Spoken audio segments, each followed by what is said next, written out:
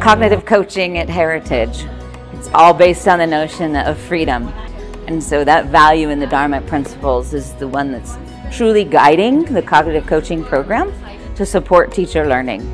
And so as a new person coming in, you will have the opportunity to feel free to be, belong, and become everything that you could hope and aspire to be without losing the rigor of learning in the classroom. So we invite you to take a look, see if this might be a good fit for you, and come explore what it might feel to be free at Heritage.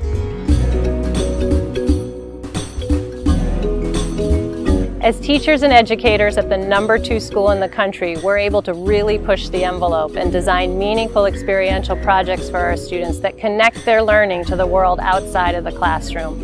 In the international program, we have a small community that we've developed, and so that teachers can really know their students well and have supportive relationships with them and can effectively collaborate with the other teachers in the program. We are really excited about the curriculum we're going to be developing together in the coming year to get ready for next year and to implement that to really make a difference for our students so they become active citizens of the world and connect their learning to both local and global contexts. The most compelling reason I can give you to consider joining the Heritage Experiential Learning International School is that this will be a place that will allow you to teach the way you've always wanted to with children. I'm just coming off of a 4-night, 5-day fieldwork experience with students in the National Capital Region around Delhi. Students were challenged to be historians and work with primary resources like forts or museum artifacts and try to reconstruct the history of Delhi. At the same time, all the students were challenged to step out of their comfort zone and live together and work together in this very intensive experience. So in the past few days, I've helped students look at a painting and try to get oriented to figure out which dynasty built a particular ruined fort. And at night, I've sat next to students as they got a little teary and homesick and watched the community of their peers come together to support them in being away from their parents. This is the kind of holistic, whole child education we do here, day after day. And if you'd like to join us, I can promise you'll have the support, the resources, and the freedom to do this type of education with our students.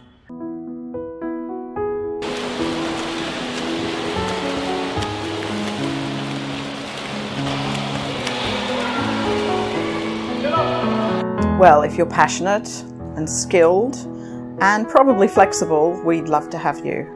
I think from our side though, you'll find us surprising. We have incredible integrity, support and our own passion.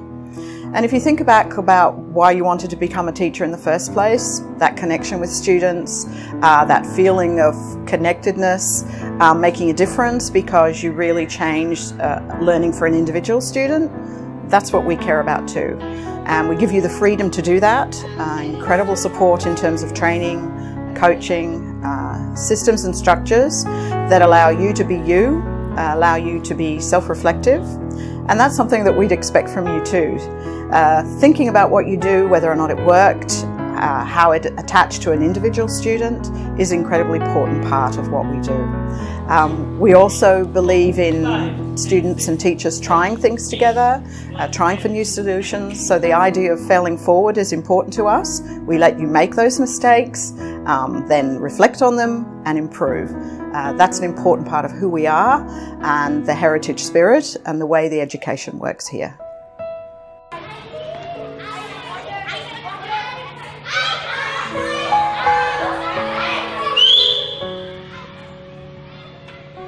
So one of the advantages here, being a teacher at Heritage, in the junior program specifically, is that you have children who are eager to learn. Teachers really get the time to teach because we don't have behavior problems here. Okay. You take Sonu. Where's your Sonu? Sonu will help you to go.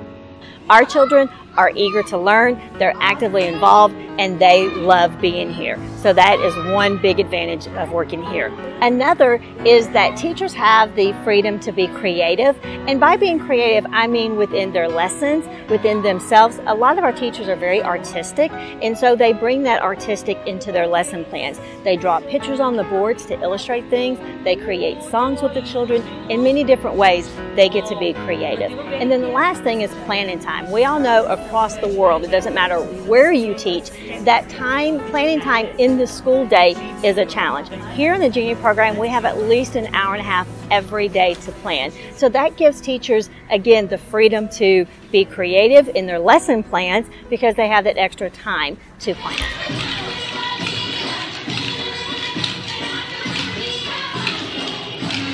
So I've been in India now for nearly 3 years, and it's been honestly the greatest adventure of my life. A place where the culture is so rich, where there's such diversity, where there's such natural beauty, where the architecture just speaks about the history of the place. It's like nowhere else I've ever been. And one of the great things is Heritage understands expats. They understand how to transition them into the country, they understand the supports they need, and they understand the connections that an organization needs to make that transition work well. I've never been any place like Heritage where that transition is so smooth. So they've really got it down to a science here. We view teachers as leaders in the school, and teachers as leaders inside class. Teachers were able to take control of the situation, of the classroom, their environment, surrounding. Teachers who are self-aware. That's where they are anchored. One is that. The other is we're also looking at distributed leadership. So a teacher who's inside class also does a lot of leadership roles along with that role that she does of teaching and learning. So those various opportunities are available across the year, across so many years of your working in the school. Also, I myself started off as an expedition teacher inside classroom, and I saw a lot of opportunity to excel and learn from the various opportunities that were available in the school, and then move to a position of heading a program. So, and through that journey, I worked like a master teacher. I've worked with a group of teachers where a lot of learning was happening as part of the professional learning community. So all these opportunities are greatly available. To view teachers as leaders, I think it's a powerful position to be in, and right from day one till all the years that the teacher works in this organization.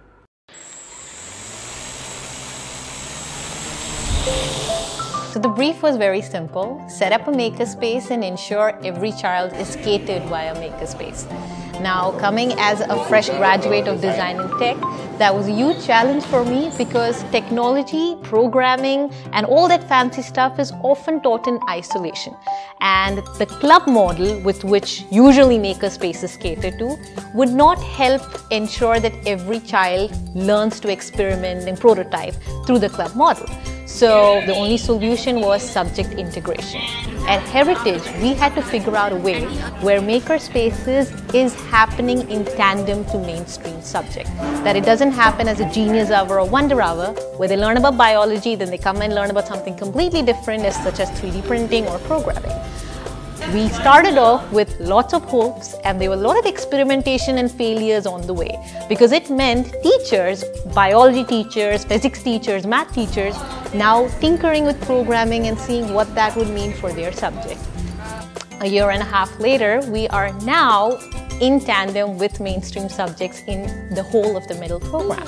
So what that would look like is, let's say we learned about planets in Expedition. What they do in the makerspace is create workable models of that planet motion with motors or with 3D printing or any tool that they are exposed in the makerspace.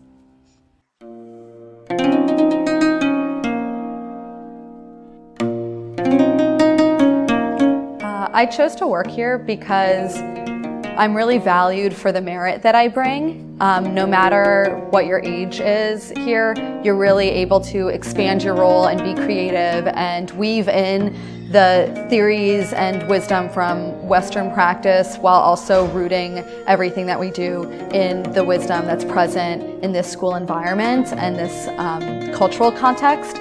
So I get to learn a lot, and I get to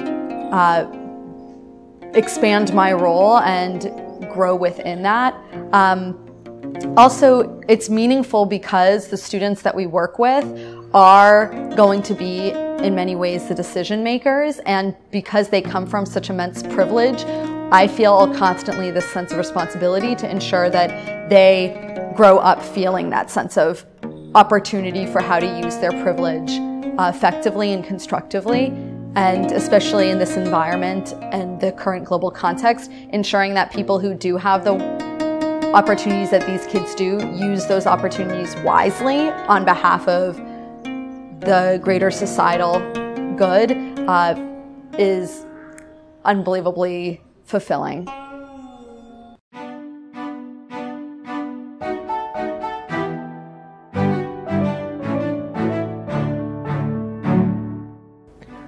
We view teaching as a craft. We view teaching as something which you build mastery over time. Mastery is never achieved, it's always pursued. I think that is an ethos of this place, and when you find your colleagues also having the same conversation. We have fights, there's always pressure for resources, time. There is politics the way that is there in every organization, but I think all these are subsumed over the larger excitement of building one's craft.